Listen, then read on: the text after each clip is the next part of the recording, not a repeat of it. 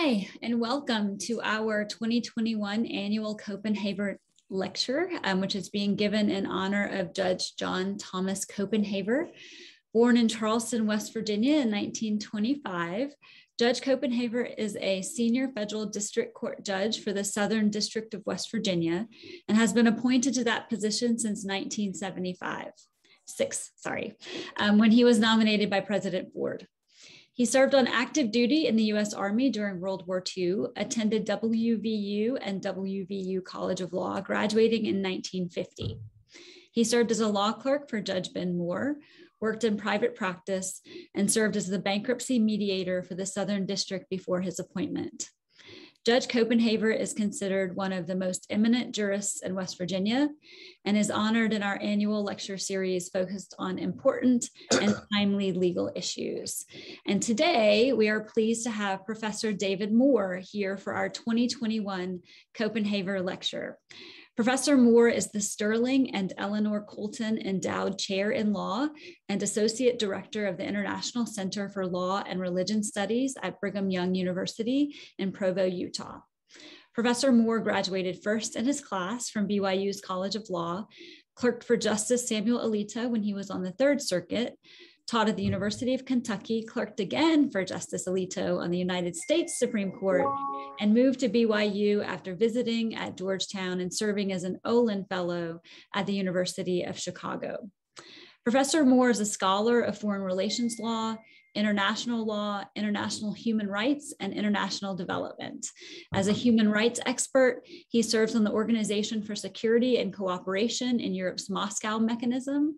Between 2017 and 2019, Professor Moore served variously as the acting deputy administrator and general counsel of the U.S. Agency for International Development. Please join me in welcoming Professor Moore for our annual Copenhaver lecture.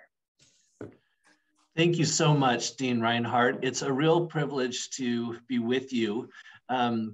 As I've been thinking, there are sort of long-standing ties, I think, between BYU and Utah and West Virginia University. I think President Gee was probably the first who came from Brigham Young, from the state of Utah, to ultimately be the dean here at West Virginia, and Dean Reinhardt, I think, the second. And so it's a real pleasure to be with you today. We have some other connections. I'm going to pull up my PowerPoint and show you. Let's make sure. Can you see that PowerPoint? No. No. Okay. Let me try again here.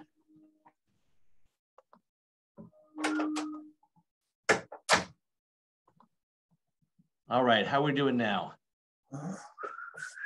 Yes. Great, thank you so much. Let me see if I can get this on. We share mountains. Yours are far more lush than ours. And we share a little bit of John Denver, from country roads here to Rocky Mountain High. And it does say Colorado, but we share those mountains. So I'm gonna take that as a tie to Utah as well. Anyway, it's been so fun already to be here. I'm teaching a course and really enjoying the wonderful students that I'm getting to meet, and fellow professors, from Professor Cardy, whose son and I taught together at the University of Kentucky, and others in my area. So thank you so much for the opportunity and the warm welcome and the opportunity to learn from you and to experience the beauty and wonder of your state and this law school. So I want to focus today on interpretation of international human rights. And this is a topic that I'm currently writing on. It's a topic I come to from having served a brief time on the Human Rights Committee, which is the UN body that oversees states' compliance with the International Covenant on Civil and Political Rights. So I'll focus on that committee, though my observations, I think, apply to some of the other committees, including potentially the the Committee on the Economic, Social, and Cultural Rights, which is the committee that oversees rights such as the right to health. So to kick us off, let me just quickly give us some background on the sources of international law. The two primary sources of international law generally, and of human rights specifically, are treaties, these agreements that states formally negotiate and then ratify and express their consent to be bound by, and customary international law, which is a body of law that states don't formally negotiate and codify. It's defined as law that emerges as states engage in a general, a consistent practice that they come to feel is legally binding upon them. So it has these two elements, that is based on state practice and this sense that this practice is legally binding, even though it doesn't appear in a treaty and even though states haven't formally consented to it. So as we look to international law and interpreting human rights, we're looking specifically at these two sources, and I will focus on the first of them, treaties. With that, a quick note on the development of international human rights. So the sources we look to are treaties and customary international law. This body of law is relatively recent. There were some antecedents in history, but it's really the Holocaust and the horrors of the Holocaust and World War II that wake up the world to address the issue of international human rights. Previously, it sort of seems surprising now, but previously human rights were considered a domestic matter. They concerned how a state treated its own citizens or those within its territory. And so it was a domestic concern, not so much of an international concern. And again, there were some exceptions. There were treaties entered to protect minority ethnic groups or religious groups in a particular country, groups that identified with the other party to the treaty, those sorts of things. But it was really the Holocaust, World War II, that internationalized the question of human rights. And so immediately after World War II, we get the 50-some states of the world that existed then coming together to agree by treaty to the UN Charter to create the United Nations. And in that charter to indicate that human rights were one of the topics that an international organization, and particularly the United Nations, should focus on. The United Nations acts quickly then to take up the cause of human rights. And under the leadership of Eleanor Roosevelt and others, the General Assembly quickly adopts the Universal Declaration of Human Rights, the first international instrument to provide a universal set of rights that are of concern to the international community. As a General Assembly resolution, the Universal Declaration is not automatically binding on states. It's not a treaty. The General Assembly has power to make recommendations to UN member states. But this has become such a foundational document that it's widely considered to reflect customary international law and to be binding as custom, even though it isn't a treaty. Following the Universal Declaration, there is this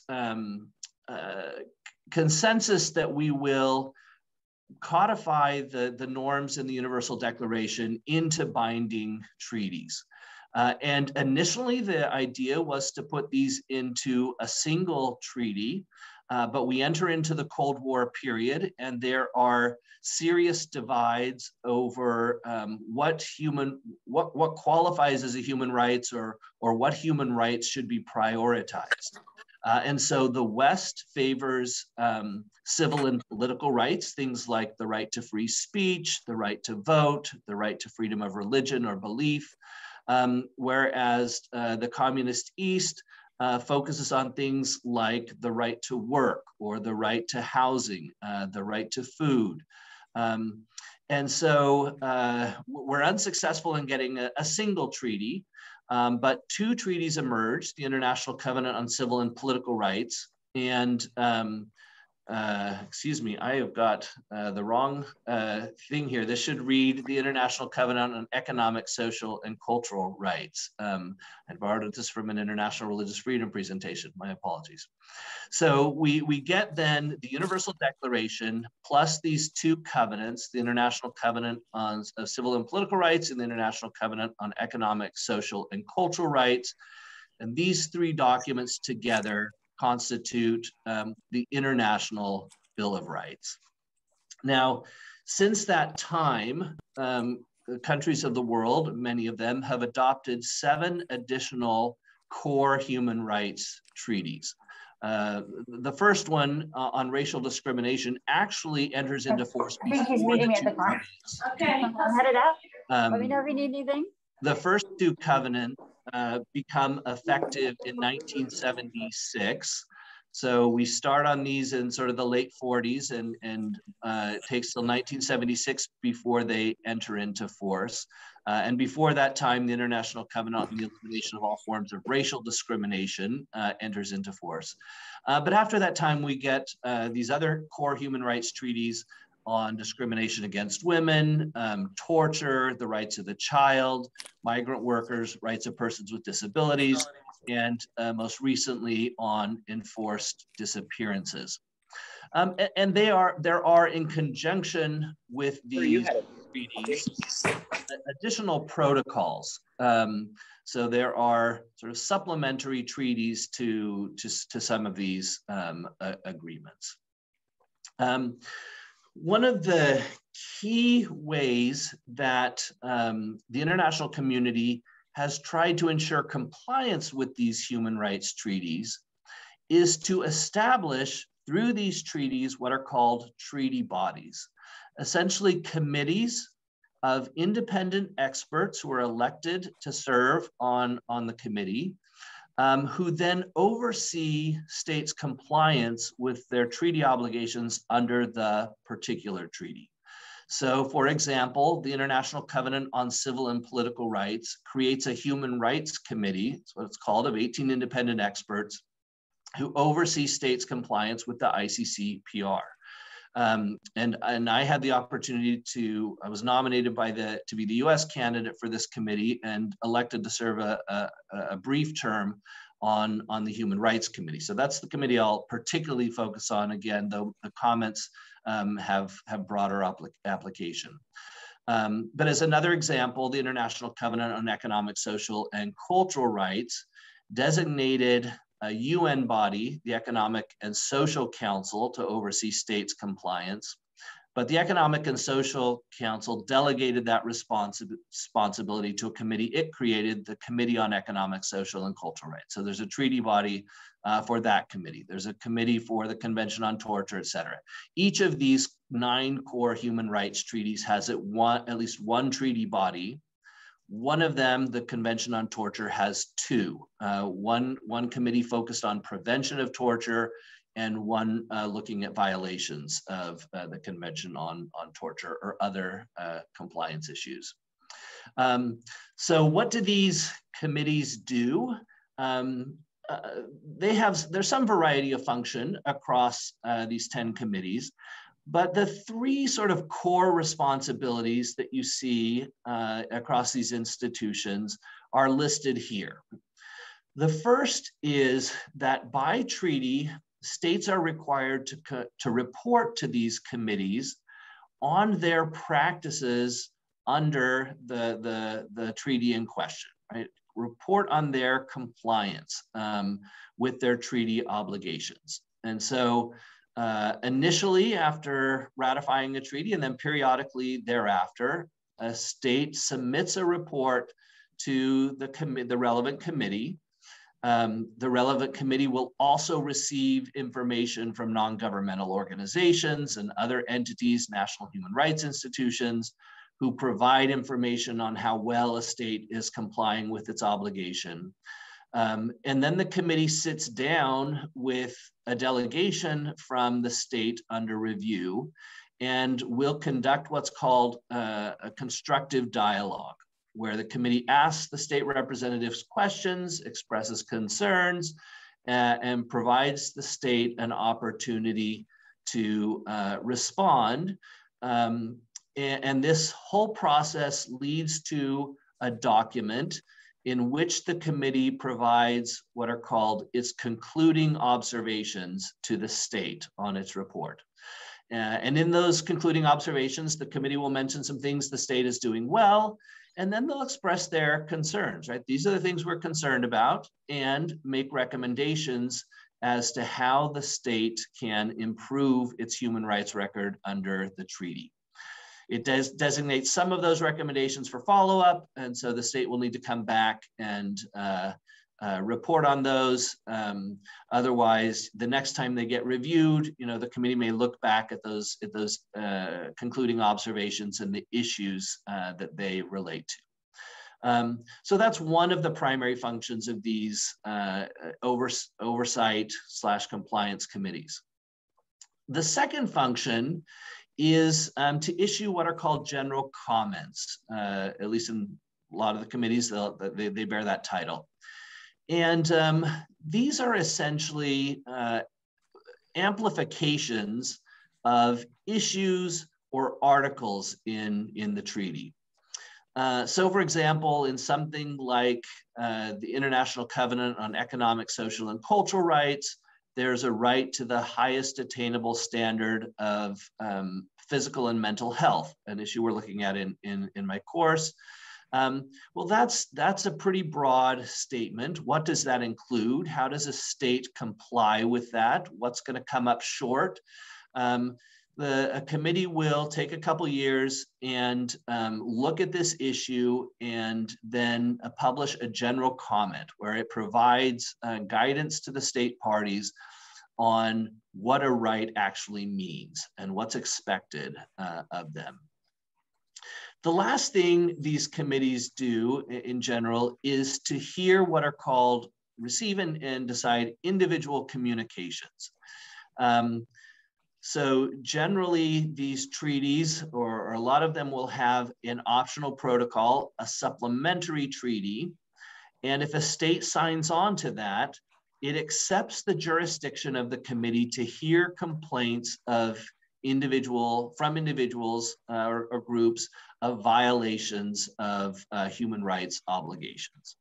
And so this provides a mechanism for individuals to come before the committee, for the state to respond, and for the committee to decide whether there's been a human rights violation, and if so, to order some sort of reparations. I say order, right? These are, again, there's not the sort of enforcement authority that you see in international law that you generally see in a developed domestic system like ours, right? But there's where states have signed on to the jurisdiction of the committee to hear these individual communications, there's certainly an expectation that they are bound then to follow the committee's decision. Well, in all of this, all of these functions, the reviewing state reports and issuing concluding observations, drafting and publishing general comments, hearing and resolving individual communications, all these functions require these bodies to engage in treaty interpretation. And so what I want to focus on is what the rules are under international law for interpreting a treaty, and ask whether one of these committees, the one I served on, the Human Rights Committee, follows the international law of treaty interpretation. And my experience, and I'll share some examples, is that the committees are not good or consistent in following the international law of treaty interpretation. So I'll provide some examples and then discuss sort of the pros and cons, right? It's not that that not following the international law of treaty interpretation is necessarily a bad thing. There are some benefits that come from that, but there are some costs to it as well. And so I want to explore those a little bit and make some recommendations. So this is fairly busy here. This is part of an article from the Vienna Convention on the Law of Treaties. So there is a treaty that codifies the law of treaties, how states enter them, what they're obliged to do once they enter them, and critically for our purposes, how you interpret treaties. Starting here with the first subparagraph, it says, a treaty should be interpreted in good faith in accordance with the ordinary meaning to be given to the terms of the treaty. So we look at the text and sort of the normal meaning, ordinary meaning of the text, but it goes on to say in their context and in light of object and purpose. So there's a purposive element as well, and there's contextual things. Now, what qualifies as context is addressed in the next paragraph, which says that context includes your preamble, annexes to the treaty, also agreements, side agreements, or unilateral instruments that were adopted in conjunction with the conclusion of the treaty that were meant to reflect the interpretation of the treaty. These are fair game or should be considered as well.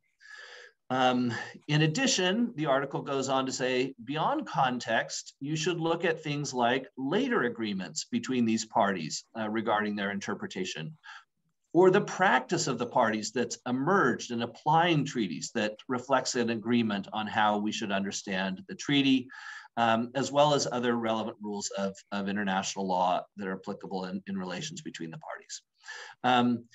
One thing that's not mentioned is the negotiating history. The Vienna Convention goes on in the next article to say you can turn to supplementary means, including the negotiating history, but only under certain circumstances, right? You can do it to confirm the meaning you got from those other considerations. You can do it if those other considerations are going to lead to an ambiguous or obscure result, or a manifestly absurd or unreasonable result. So you don't turn to the negotiating history immediately, but there is some opportunity under certain circumstances.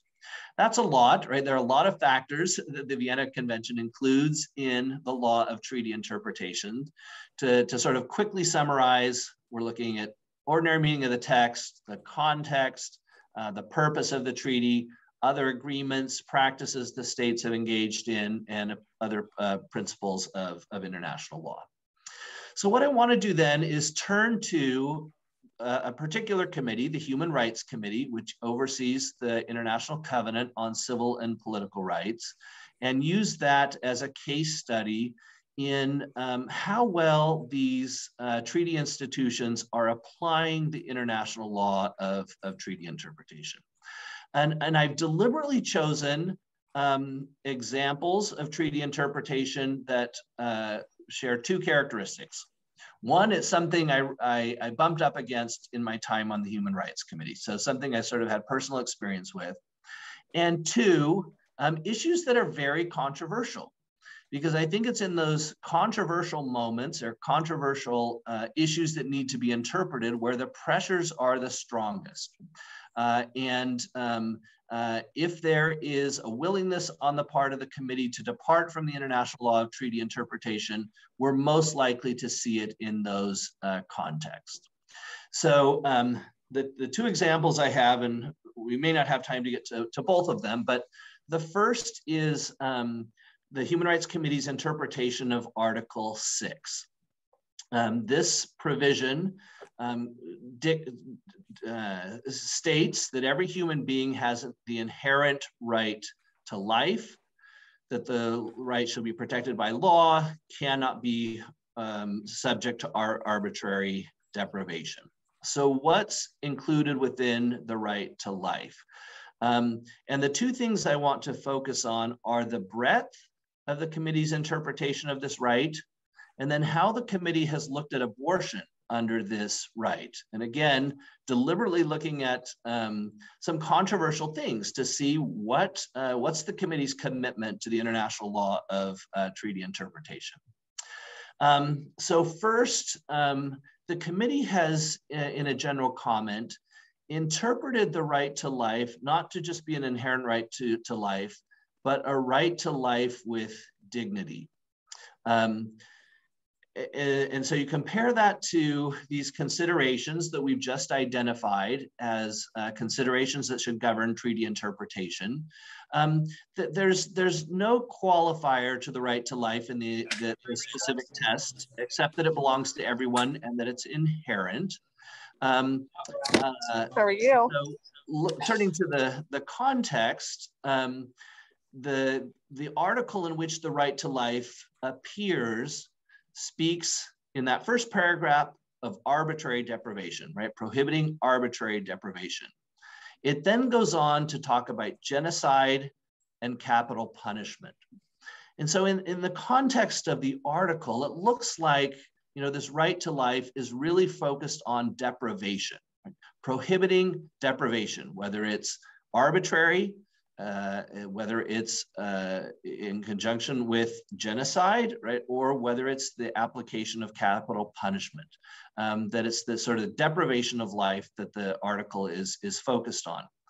Now, when you broaden the context to the preamble does say that human rights are based in human dignity, the inherent dignity of every individual, which I think is a really important aspect of the covenant.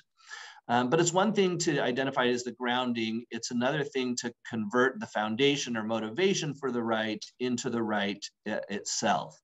And so taking the right to life and making it a life with dignity arguably expands it significantly.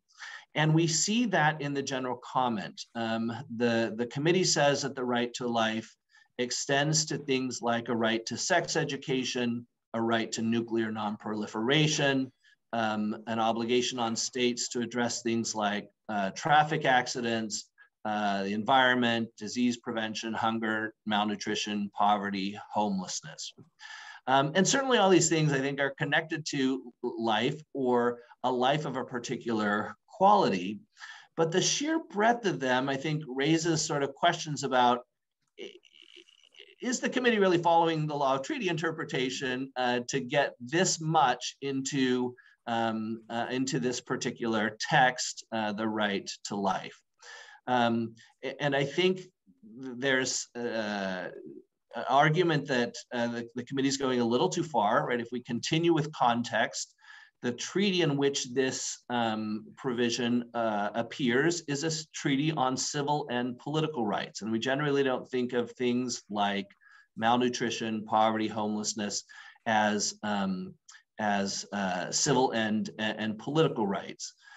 In fact, right, if we look at other agreements, another consideration that we can look at under international treaty interpretation, we have a companion treaty to the ICCPR, the ICSCR, which specifically address economic, social, cultural rights, such as the right to food, to housing, to work, to health, suggesting that, again, in context, that's not what this provision of the ICCPR was intended to address. And certainly if we look to subsequently what states have done, the fact that states have entered into 7 additional human rights treaties suggests that the right to life in this one provision of the ICCPR was not meant to address every human good. Though certainly, you know, if you interpret it as a right to life with dignity, it can expand to everything that would benefit individuals in the course of their life. And so, again, I think this is an example where the breadth of what the committee has found to fit within the inherent right to life does not fit well with the international law of treaty interpretation. I think we see the same thing when the treaty or the committee addresses abortion. And so the committee interprets the right to life to include a right to abortion, recognizing that states can impose some limits. The committee doesn't get into the issue at a real granular level, but it does recommend to states, find violations, if states do not recognize a right to abortion. And again, I think if you apply the international law of treaty interpretation, the text, right to life, that's usually the language that is used to support life and not abortion, right? Not to support abortion, so that the ordinary meaning of that, I think both in the United States and globally, wouldn't lend itself to a right to abortion. You look at the context, Article 2, in which this language appears, goes on to prohibit the execution of pregnant women, suggesting that there is, another interest at stake when someone is pregnant. The overall purpose, again, seems to be focused on the deprivation of life. Again, we have other agreements that deal with the right to health, et cetera. And in looking to subsequent practice, there's disagreement internationally. There's certainly a lot of support for an international human right to abortion. There's a lot of opposition to that. If we look at states' actual practices, there's a fair divide, sort of north and south, on state practice with regard to abortion. And even in those countries that recognize a right to abortion, right, different limits on when it's permissible, et cetera. Now, the negotiating history, or the French term travaux préparatoires, again, we said is not something you can turn to immediately, but looking into that negotiating history, there was in the course of creating this treaty proposals to ban abortion, and those weren't adopted. There were never proposals to recognize a right to abortion. And so I think the travaux suggests this is simply an issue that wasn't addressed or resolved in the treaty. I'll give quickly one other example. I want to leave some time for questions. So again, I think applying the international law of treaty interpretation to the issue of right to life, whether it's the breadth of it, whether it's how it perceives abortion, right? The committee's interpretation does not fit well with the international law of treaty interpretation. Another article and controversial provision or controversial interpretation has come in the Article 2, which defines countries' obligations under the covenant. And it says that countries undertake to respect and ensure to all individuals, and this is the key language, within their territory and subject to their jurisdiction, the rights recognized. So this defines the scope of a state's obligations, treaty obligations under the covenant, to persons within the territory and subject to the state's jurisdiction.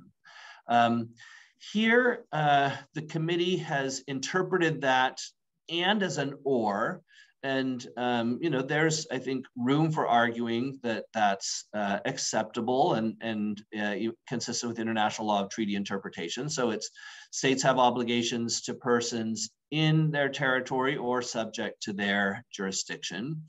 The committee's expanded on that, getting to things that maybe are a little bit more controversial, a little harder to square with the law of treaty interpretation, to extend state obligations to persons within the power or effective control.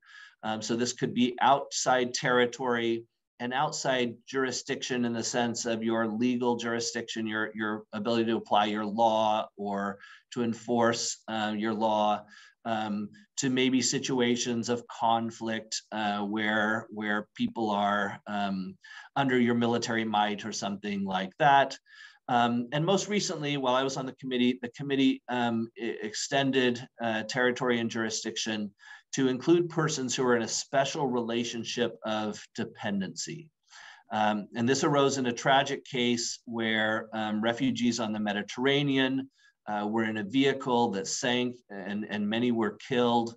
The accident occurred outside Italy's territory, outside its territorial waters, outside its search and rescue zone on the high seas. It occurred in Malta's search and rescue zone on the high seas. But the court found that Italy had an obligation to have assisted in this shipwreck because of a special relationship of dependency. Factually, the first call in distress had gone to Italy. Italy stayed involved in the effort. It had a ship that was nearby, and essentially the court found factually, legally, Italy had some obligations under other law to act reasonably, et cetera. And so the court found a special relationship of dependency between Italy and those involved in the shipwreck, found that Italy's actions could have helped them. And so these individuals fell within the territory and jurisdiction of Italy under the covenant. Again, I think hard to square with the international law of treaty interpretation. We don't have time to go through all those elements, but at least I think it's apparent that it's an expansion of that language. All right, so what's the problem here? Right? On one hand, there isn't one. I mean, you look at that Italy case, or you look at the committee's expansive interpretation of the right to life, and you could easily conclude that at least a lot of these things are normatively desirable, right? This is fantastic to expand the human rights obligations. It's fantastic to say, Italy, you should have got involved where you could have, even though maybe these people weren't certainly weren't in your territory, maybe weren't within your jurisdiction, you could have done something to make a difference, and you should have under the covenant. So on one hand, what the committee is doing seems to be driven by normative goals that we might applaud, and particularly applaud because it's not easy to expand or get new human rights. I think I mentioned the international covenants were started in, I think, the late 40s, didn't enter into force until 1976. And so you have this period of 25 years or so in the development of these human rights norms. That's a hard process to go through, and maybe we've gotten faster. We have these 7 additional core human rights treaties and other protocols to them, but still, if you can advance human rights, create new rights, expand rights through the interpretation of these treaty bodies, that's a lot easier than doing it through the treaty making process. And so I think there are some pros to this approach, to be focused more on normative ends than simply on the application of the international law of treaty interpretation. On the other hand, there are costs, right, to this sort of approach. And I think one of those, at least, or sets of costs, maybe come under the umbrella of the rule of law. That one of the things we're trying to accomplish in international law, international human rights, is the establishment of the rule of law. And this is not a great example of that. If the committee is ignoring the applicable law on treaty interpretation and substituting its own goals and preferences, then that's inconsistent with the rule of law. It creates notice problems. It can give rise to claims of elitism, that you sort of have to be in a particular community to understand this stuff or be a player in it, et cetera. This also raises the risk of reduced participation, right? That states are going to be less willing to enter these sorts of treaties or to submit to the oversight of international institutions if they can't be sure that those institutions are going to abide by the governing law and instead are going to be more expansive or aggressive. And so our fundamental enterprise of trying to get states on board to these human rights commitments and actually follow through on them, right, is put at risk to some degree with this sort of approach to interpretation. So what do we do, right?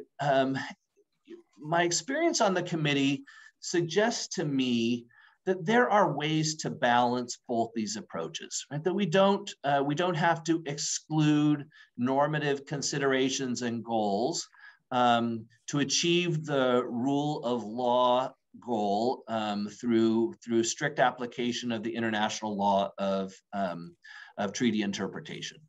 And so looking at the three main functions of the Human Rights Committee and other treaty bodies, it seems to me that some of these functions lend themselves very well to the application of the international law of treaty interpretations.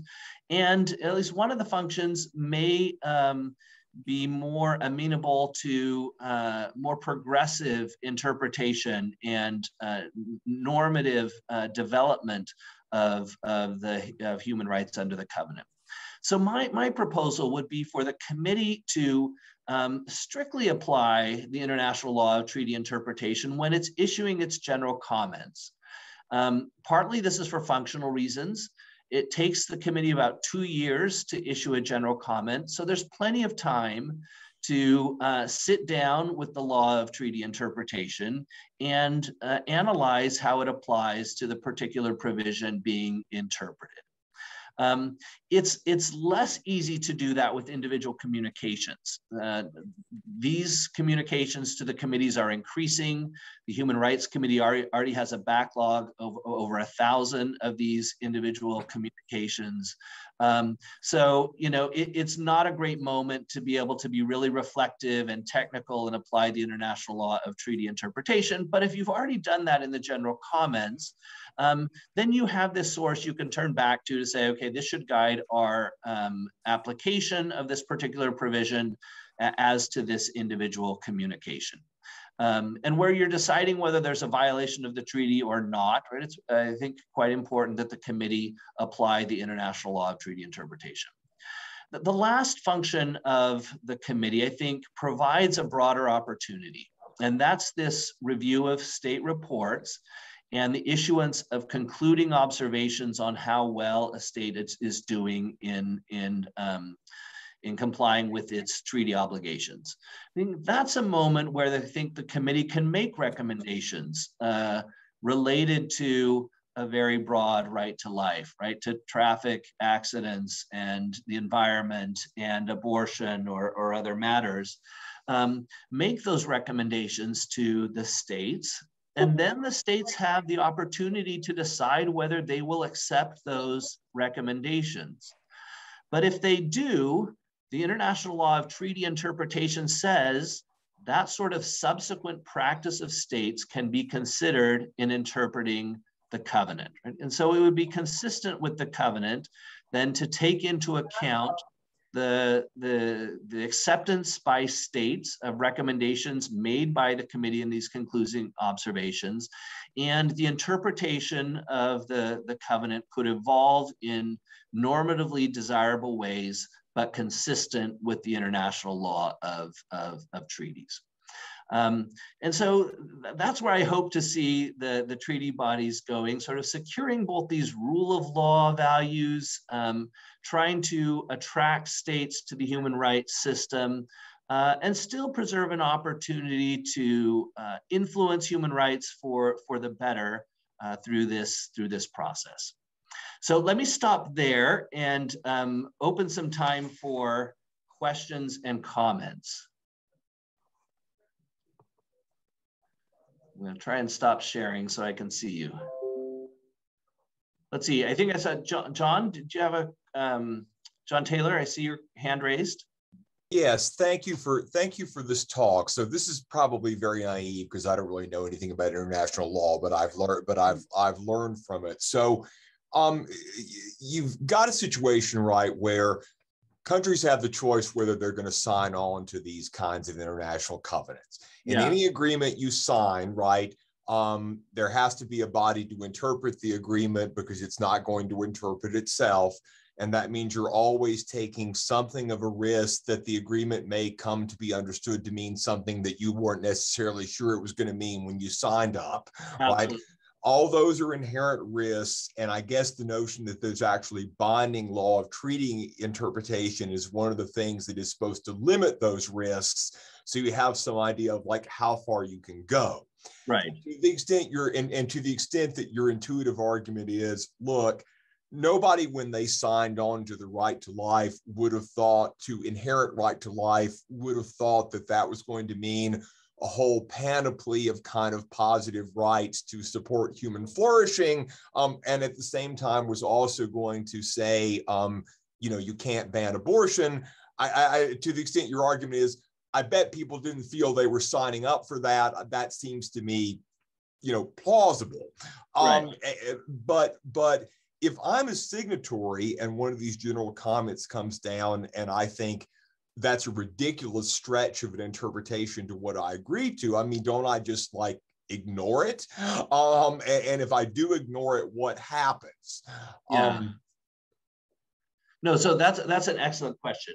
And so there is an opportunity for states to object to general comments. So the treaty refers to the committee making general conference, and I think says, and states can share their observations on those or something along those lines. So I think if there were a robust process for following that through, that would be another avenue for evolution. I'm still not sure it excuses sort of deliberate rejection is too strong, maybe indifference to the international law of treaty interpretation, right? It seems that as a body trying to oversee a body of law, that there should be an effort to comply with the law that governs that exercise. So I'm not sure it would completely excuse sort of going free rein with the general comments. But again, there is an opportunity for states to respond, but there isn't really a dialogue back and forth at that point. Yeah, there's input along the way, right? But this stands as the treaty's interpretation, which will then inform whether the treaty body finds violations with individual communications or makes certain recommendations to the committee.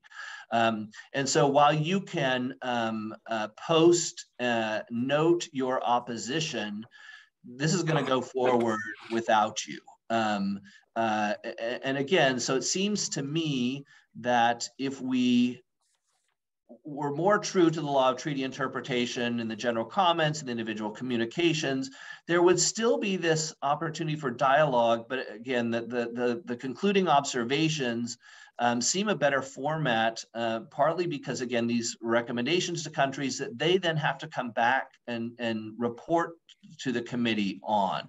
So you get that dialogue and sort of sense of, I've considered, we've decided to adopt, and you get then this body of evidence as to state practice that can then be taken into consideration consistent with the law of treaty interpretation as you move forward.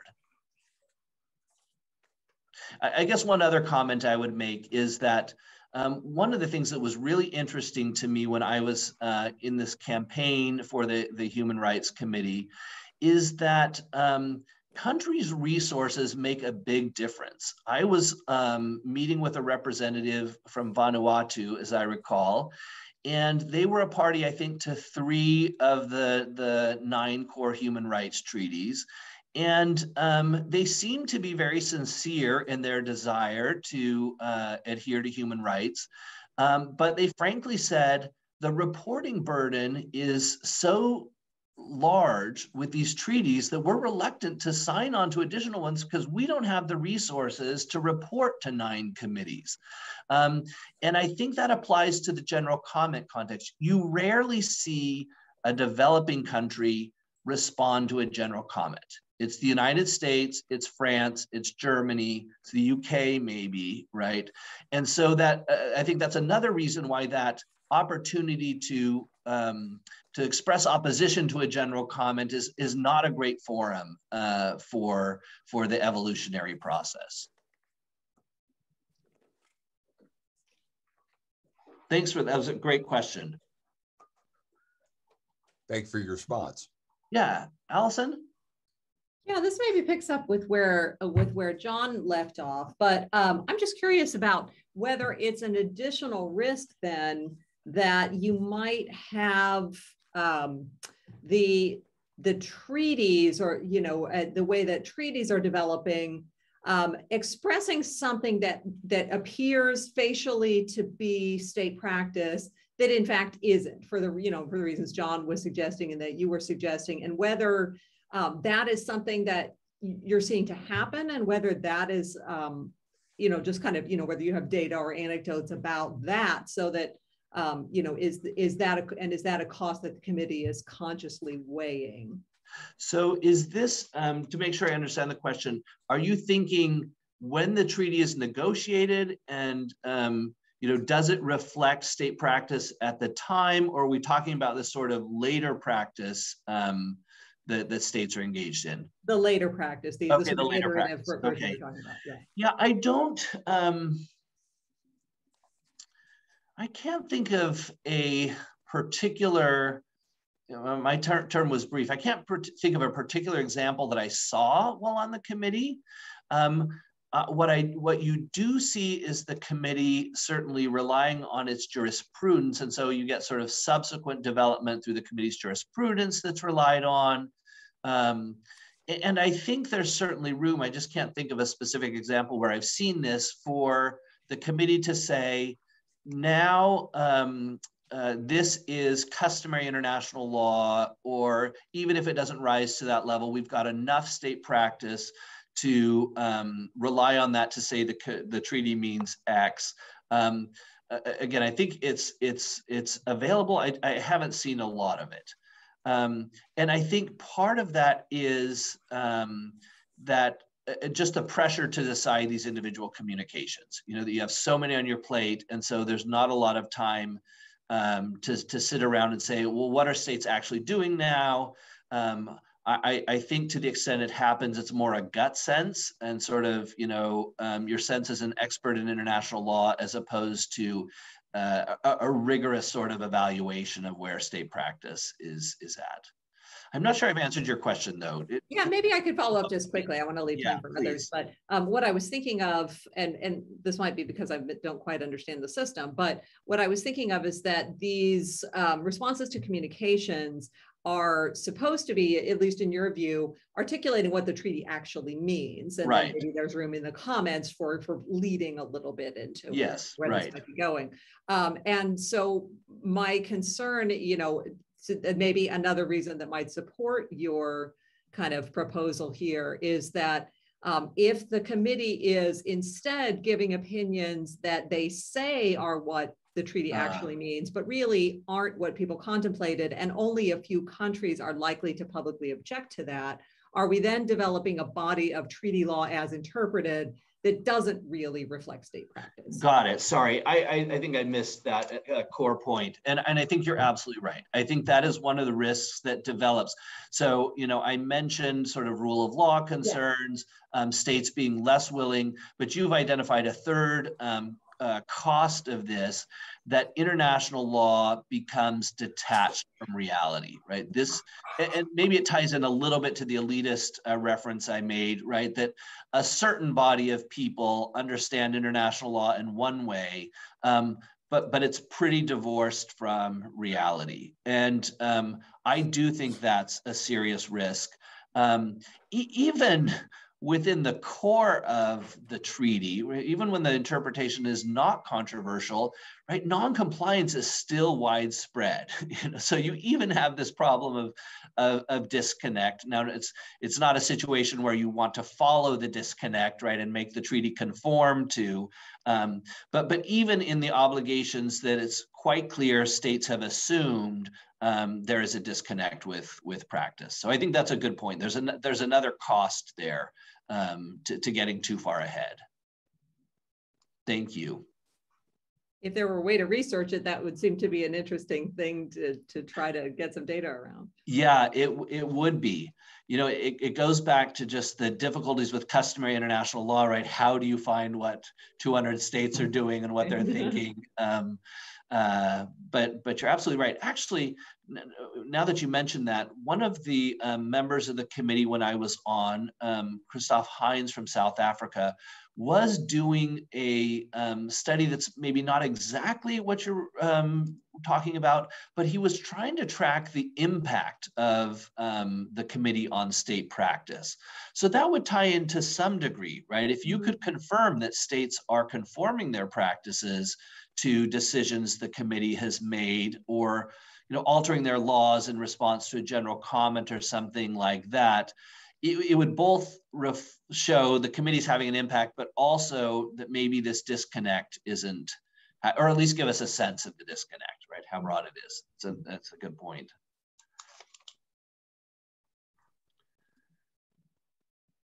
Yeah, oh, sorry, Robert, I see your hand raised. Yes, as you were talking, it sort of struck me that this parallels a lot of sort of the domestic struggles we've had on interpreting human rights, whether it's through a constitutional amendment or a less textual sense of dignity.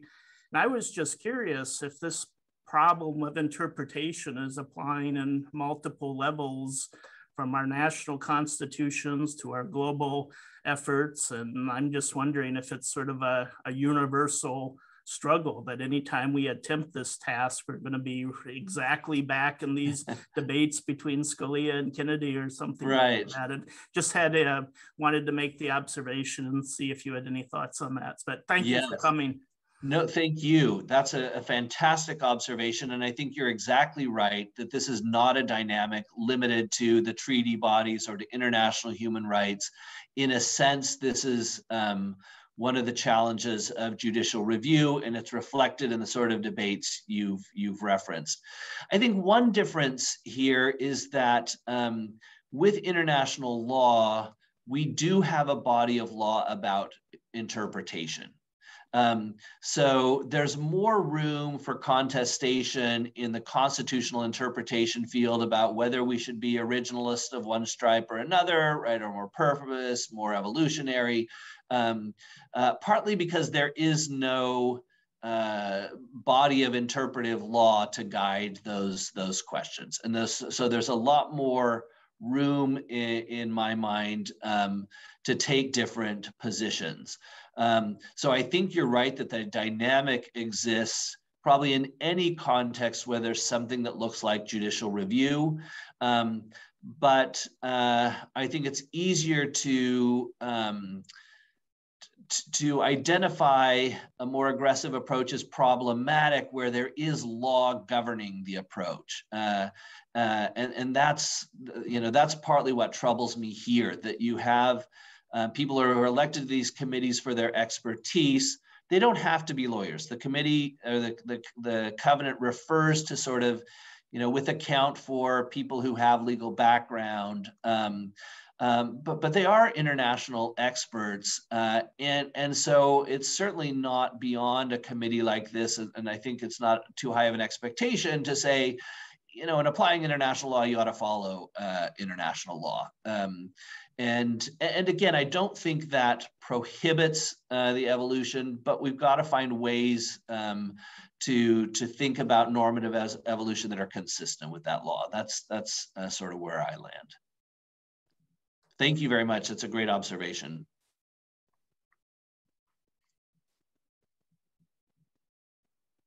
So it looks like we're coming up against our time. I see one more minute. So I'd be happy to entertain one more question, but regardless, I want to thank everyone for joining. Thank the college and the Copenhaver family for this incredible opportunity for me. It's been a real pleasure.